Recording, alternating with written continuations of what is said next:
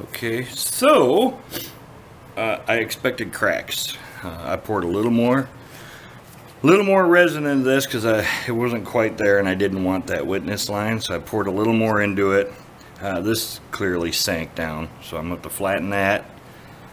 But other than that, unless I find some cracks on the inside, it looks okay except for this. But we'll get it round and then worry about it, because I think I can probably go into that wood.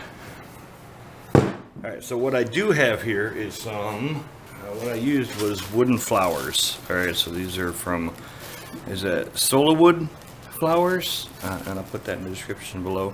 I'll put the link right here on the screen too, I think. They're very delicate, and I've tried this before. And the problem I found that, because they're balsa wood, it didn't, it just tore it out. So I figured stabilizing them. And I was kind of going for, if you look at this, I'm not sure who did a Starry Night thing. Is it Van Gogh or something like that? But it kind of has that look to it. So that's what I was going for here with the blues and that. So we'll see. But anyways, yeah, in the description below. And alright, so let me get this, or at least get this flattened out so that I can get the worm screw in it.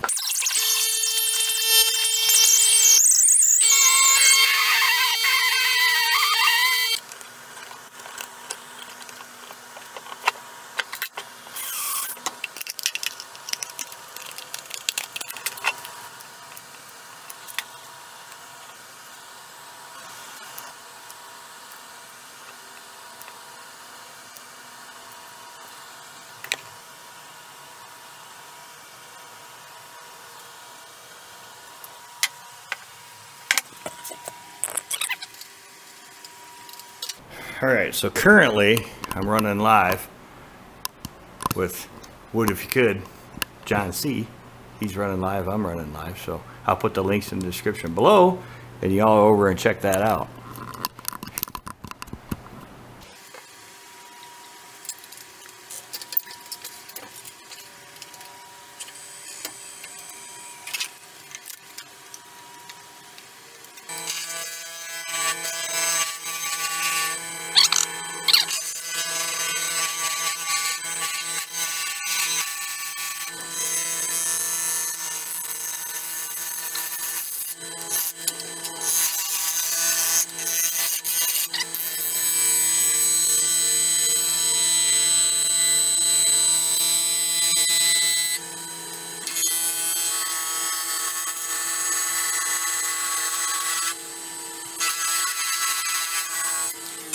Alright, so somebody's bright idea to put elm in there. If you notice, I picked that chunk of elm up off the floor. That's a drop off from the emerald project I did.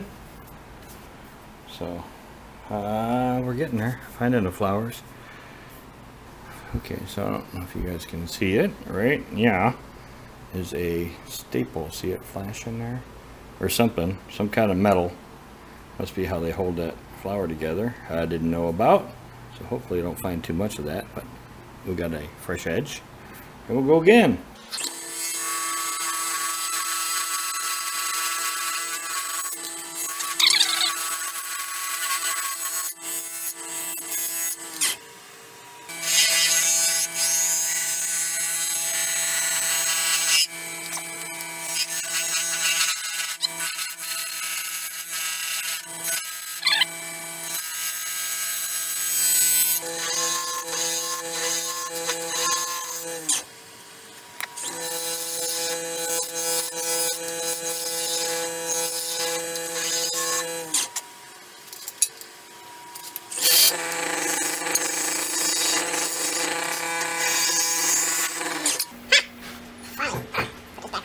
I'll try to get rid of that little dimple down in there.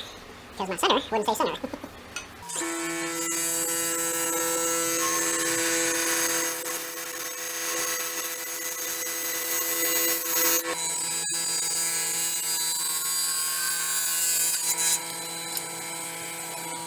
Just in case you're wondering, we got Wood If I Could with John C. right there.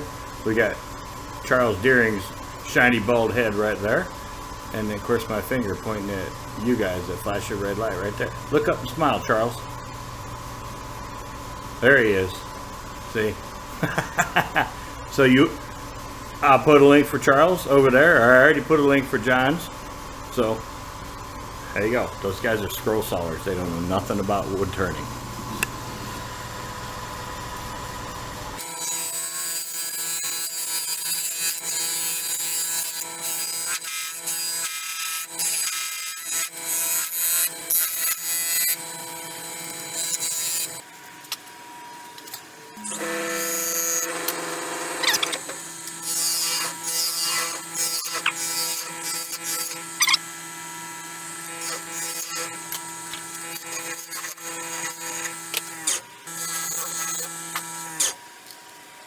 Okay, since I can't get this to do what I want, and I'm having issues staying on the internet up there, look at that big old hole. I'm going to flip this over and then try to do something. I don't know, it's not going well, so it's not staying where I want it, so I'm gonna change my process here. I keep forgetting to turn the camera on. My internet keeps cutting out. I'm sorry I didn't get to stay in for you guys. I think that's about it for me with trying to stay into that.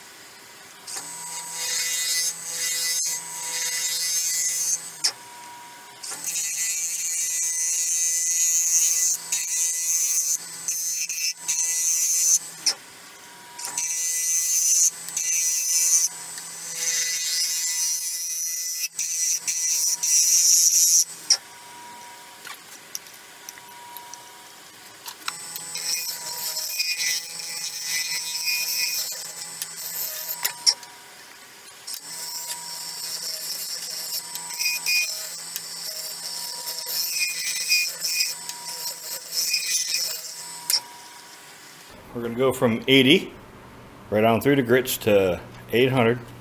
I'm going to do both sides of this. Put sanding sealer on it, and then we'll do some resin coats. Now, there's a couple little pits in it and that. I'm hoping it'll cover. We'll see. It shouldn't bubble. This stuff is stabilized, but and I got a little bit of tear out that should sand out right here.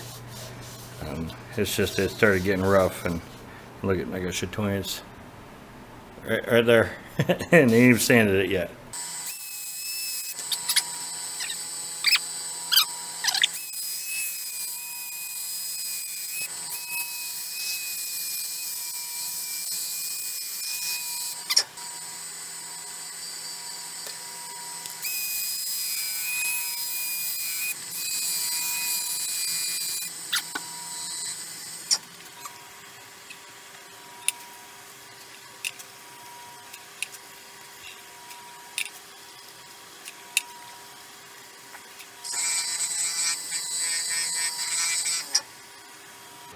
To the boat, 2-to-1 resin, or a medium set hardener.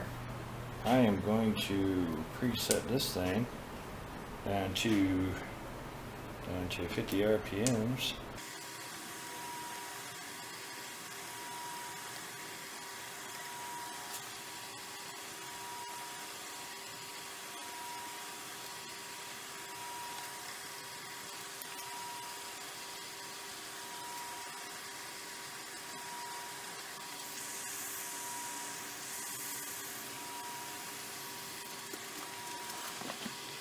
Okay, just gonna sand the little nipples off of this. Little air bubble nipples, hear them?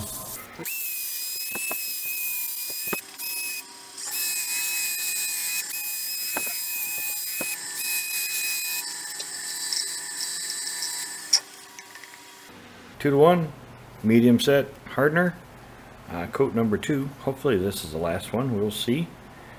Everything's sanded out pretty good.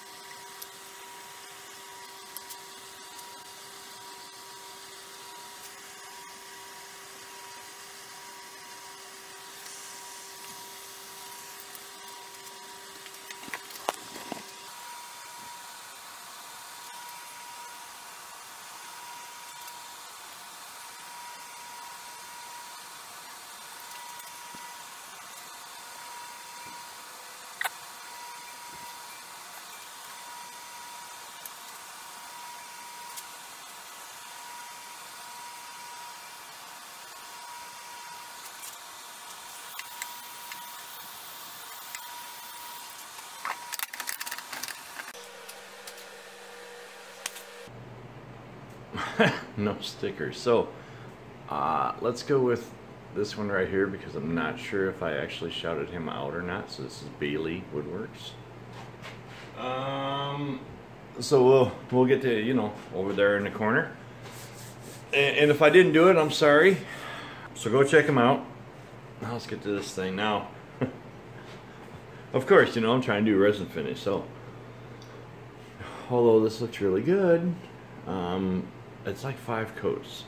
I could not get the little air pimples or to go away, and you can still see, if I can get them there. See, up through the inside, there's like one right here ish.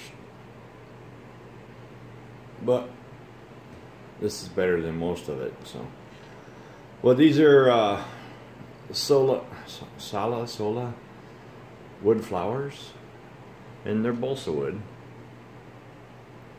It's not quite the effect I was after. Still looks really good though. I like it.